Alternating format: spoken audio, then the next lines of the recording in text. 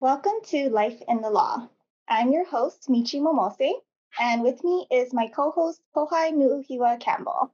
Joining us today is our guest of honor, Hawaii Women Lawyers 2020 Lifetime Achievement Awardee, Judge Barbara Richardson. Welcome, Pohai and Judge Richardson. Just to give a brief background before we get started, Hawaii Women Lawyers is a local nonprofit organization, and our mission is to improve the lives and careers of women in all aspects of the legal profession, influence the future of the legal profession, enhance the status of women, and promote equal opportunities for all people. We currently have about 300 members, including attorneys, judges, and law students. And Pohai and I are both members of the board of Hawaii Women Lawyers. Now, our annual awards are meant to recognize those individuals in our community who have helped to advance HWL's mission. The Lifetime Achievement Award, in particular, recognizes an individual in our community who has, over their lifetime, made significant contributions in areas that have advanced the mission of HWL. Typically, we host a reception every year to recognize our awardees. But last year, we unfortunately weren't able to do so due to the pandemic. So this is one in a series of 5 shows we're doing with Life in the Law to recognize our 2020 awardees.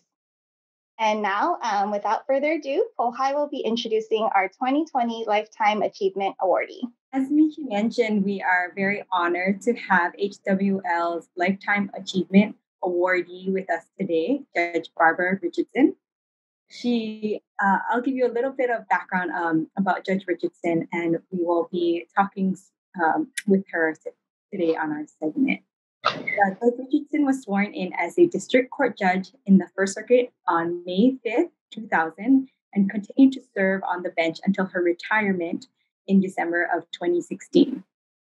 She was a deputy chief judge of the District Court of the First Circuit for 7 years, overseeing all of the district court judges within the First Circuit. Prior to her appointment as district court judge, she also served as per diem judge for 14 years.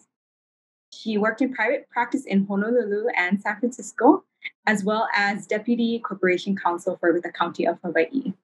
She continues to serve on the board of the American Judicature Society and the Friends of Lion Arboretum, as well as the Friends of the William S. Richardson School of Law. Thank you for joining us today, Judge Richardson. My pleasure. Yes, thank you. So, we want to get into talking about sort of the breadth of your experience and your career. So our first question, and that's a picture of your Lifetime Achievement Award that we sent last fall. Part of HWL's mission is we believe that increasing opportunities for and improving the visibility of qualified women in the judiciary is very important. We've hosted panels in the past and other events to educate members about the judicial selection process and just sort of encouraging women to apply for these judicial positions. So, just to start off, could you maybe tell us about what made you interested in becoming a judge and what made you sort of take the leap into applying and becoming a judge? Well, before I start in on answering your question, I want to thank Hawaii Women Lawyers for the award. It was quite an honor, and I appreciate it. I've got a kind of different story, but I think some of the questions that we might be talking about in further into the program will make sense. But I became interested in being a judge kind of by happenstance because I had some mentors who encouraged it, and I had some friends who were young mothers, as I was, who were per diem judges. And so that's how I started. I had been practicing for several years, and, it's always fun to say to yourself, oh, I'd like to do that sometime. And I had one big personality in my background pushing me to do this, and that was my dad, because he had appointed several of my friends to be per diem judges, and at that time they were trying to struggle with the balance in work life that many women have and still have. The pandemic has just highlighted how much that is still an issue for women. But because my friends who were per diem judges also were practicing and doing this part-time, so I thought I would apply to be a per diem judge. I was given an appointment, and as Pohai told you, I served as a per diem judge and practiced law for 14 years before I became a full-time judge. And I think we should all understand that women still face the struggle of the work-life balance. And if you do want to become a judge, it's a very good path to becoming a judge if you serve as a per diem judge.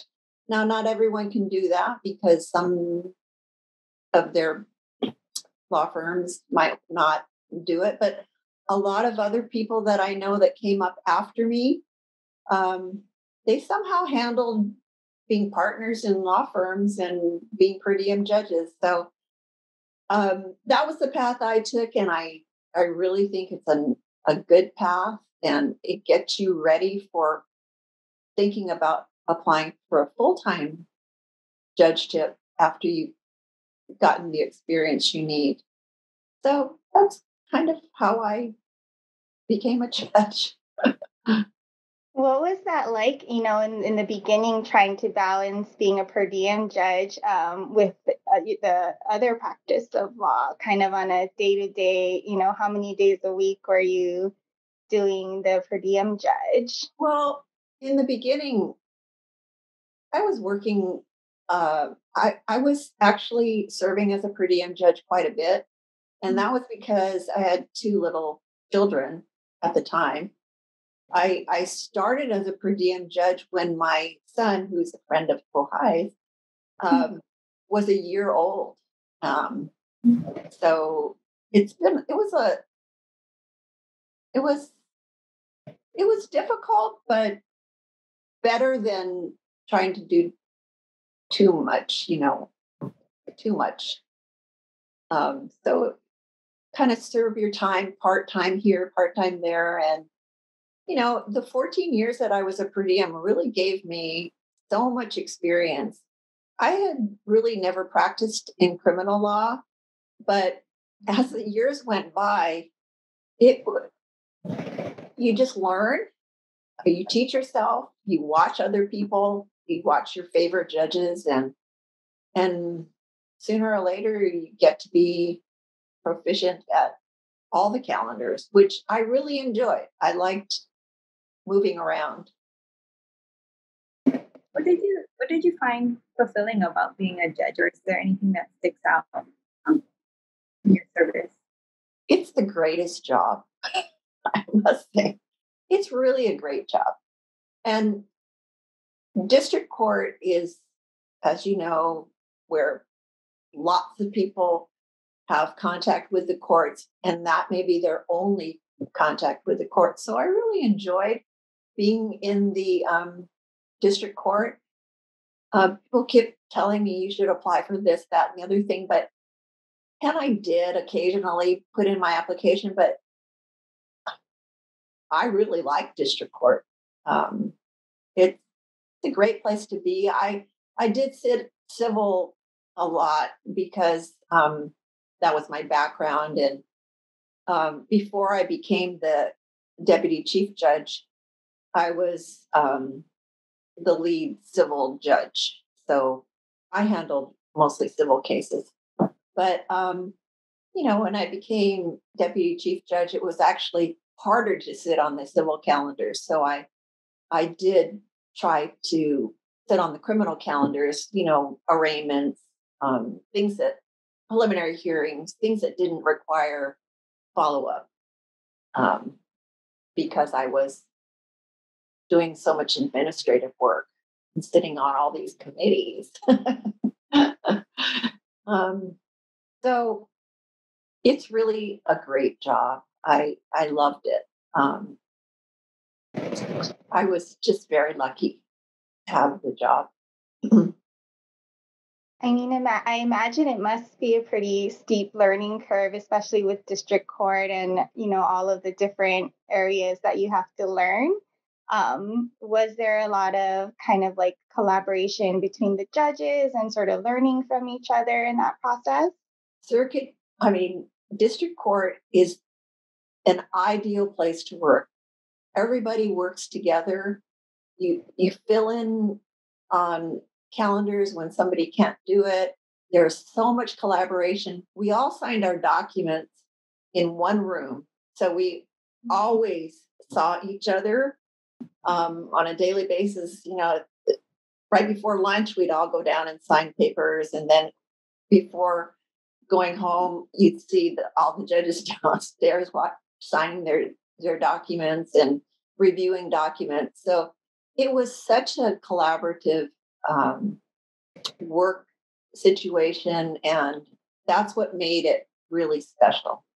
I enjoyed that part of it, and my colleagues were just wonderful.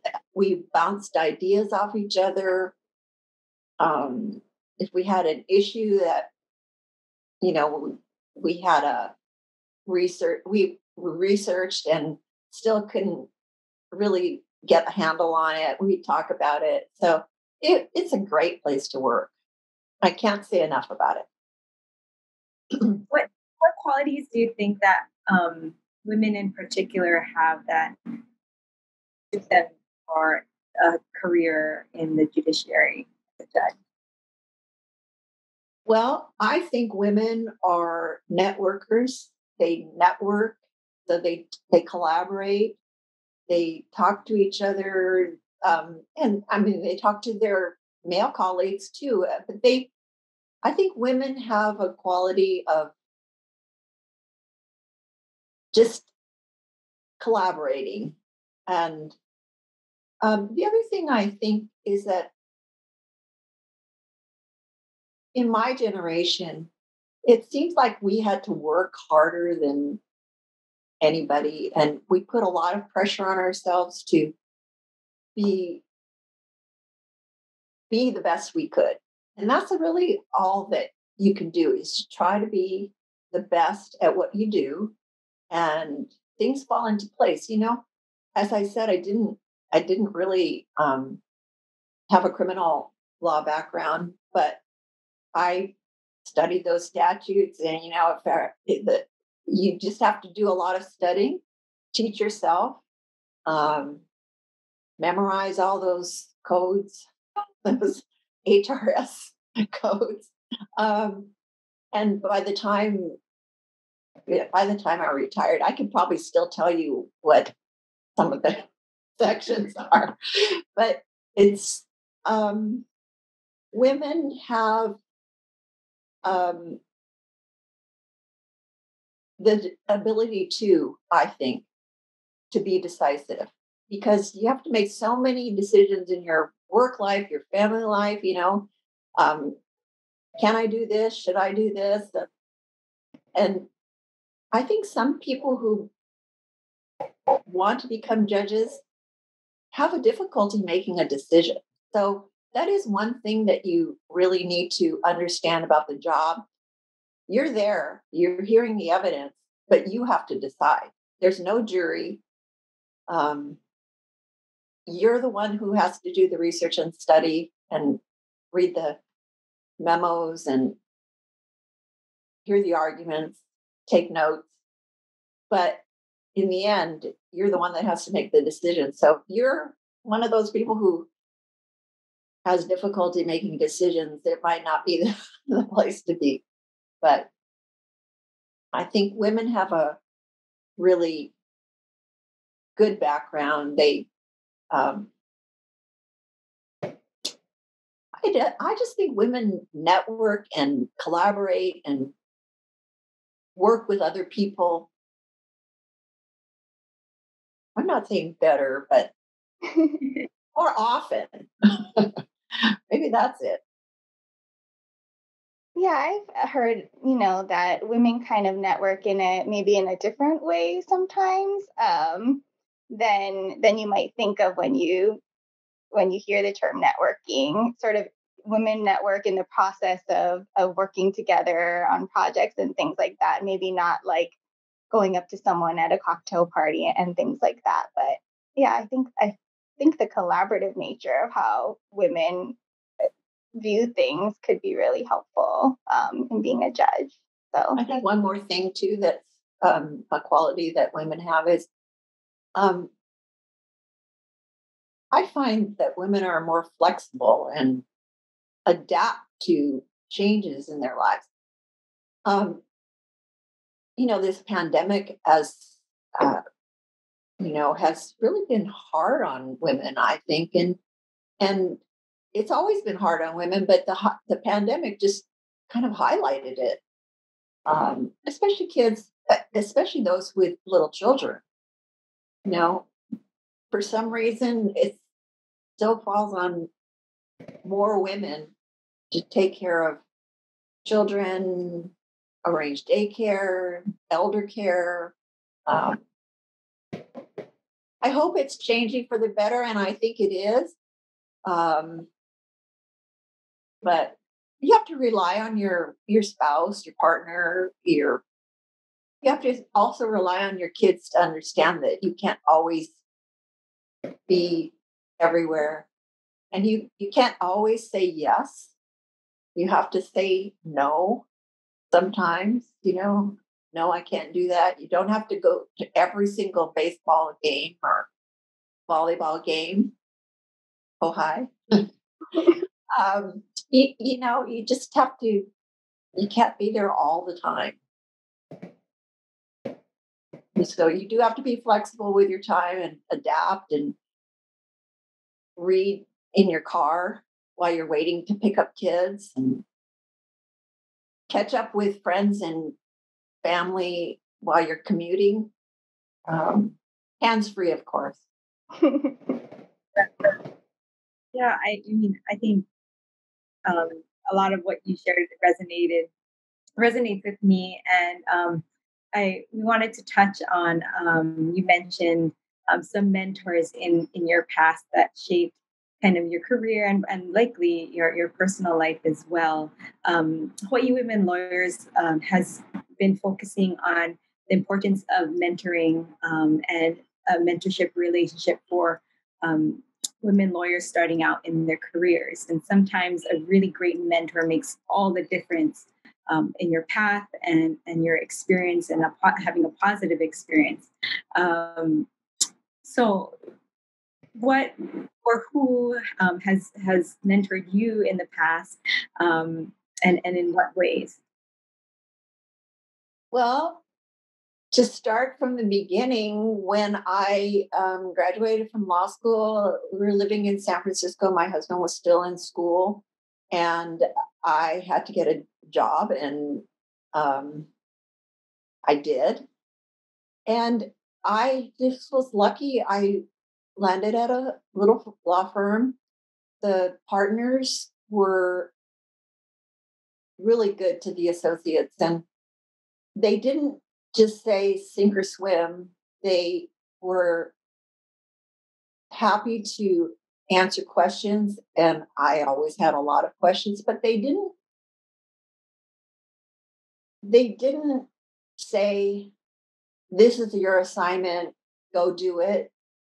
They would help and educate. And, of course, I didn't have children.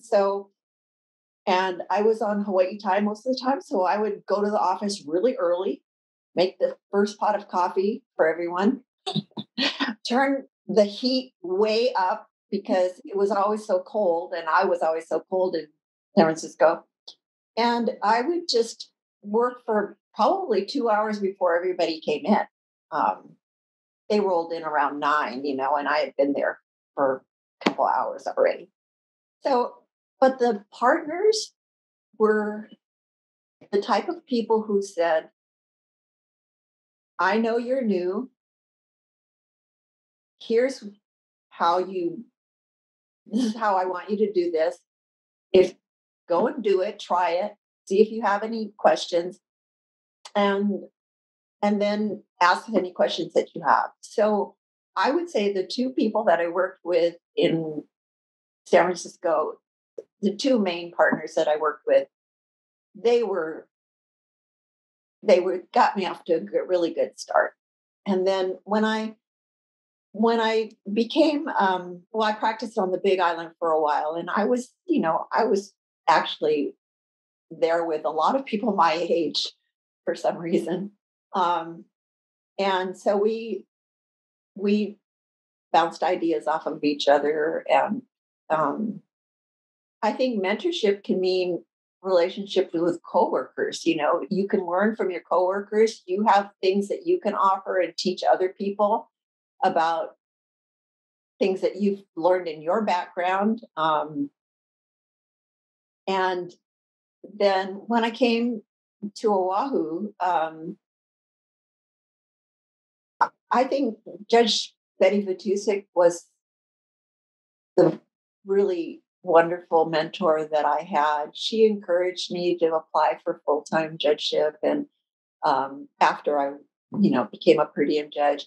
And by the way, I and many of the judges have applied several times to become judges and didn't get appointed. You can't give up. And Judge Vitusik once said to me, because I was just so that, I just didn't want to give up applying. And she said, you can't get what you want unless you actually apply for it. So I kept doing it, and eventually I got something. And she was very influential, as were a lot of my friends who were per diem judges, and they helped me. It was a new job. They were happy to help. And, even I think when I became a mentor, I would learn from the people I was mentoring, law clerks. I grew up in the age where you still shepherdized with books and not with, so a lot of them would help me, just with Westlaw,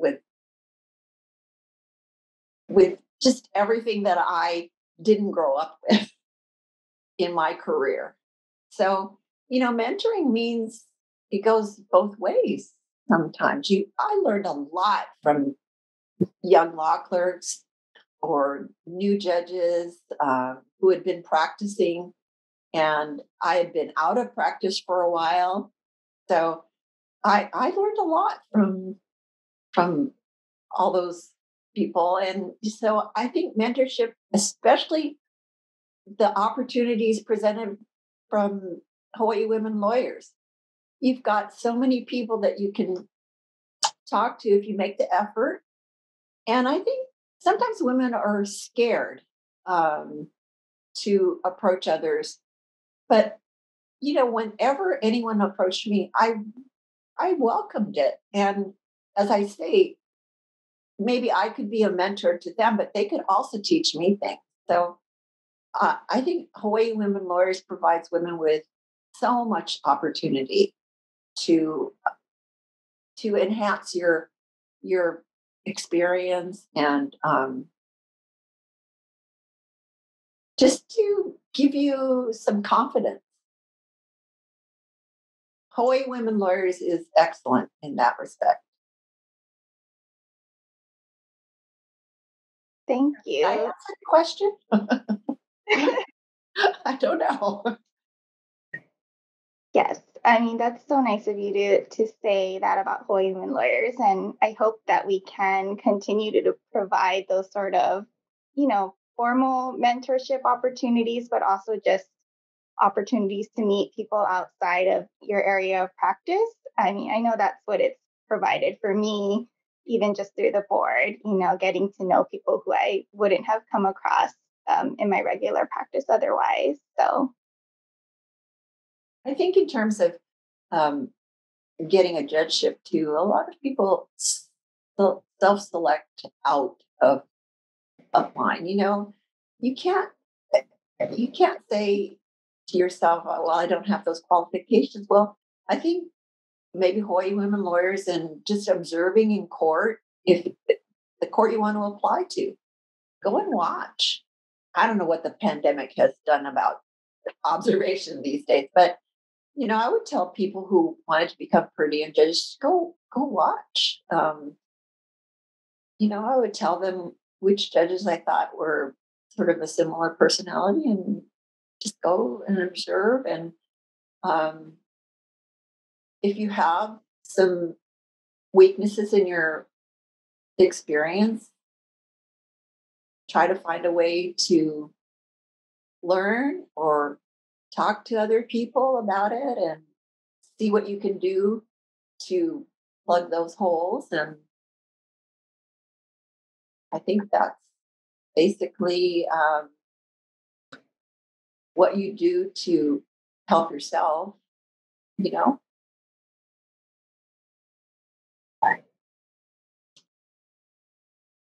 Definitely. I really like the advice of just don't give up, because sometimes it's effortless, when you see other people at the peak of their careers or sort of looking back. And so it's really nice to hear from you, that you just didn't give up, and it led to this long and successful career for you. Thank you. I think it's a really good goal if you feel like you have the experience or want to get the experience to be a judge. You can do it. It does take work, I must say.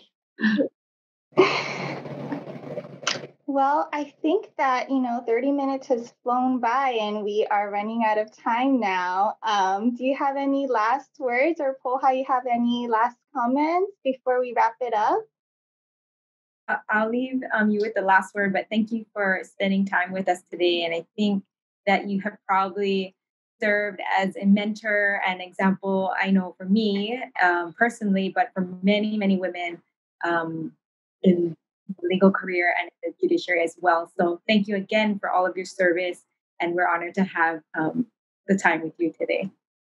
Well, I want to tell you that I actually got a lot of credit for doing things that were done by a team. So, teamwork is great. And so I appreciate the award. It's not all me.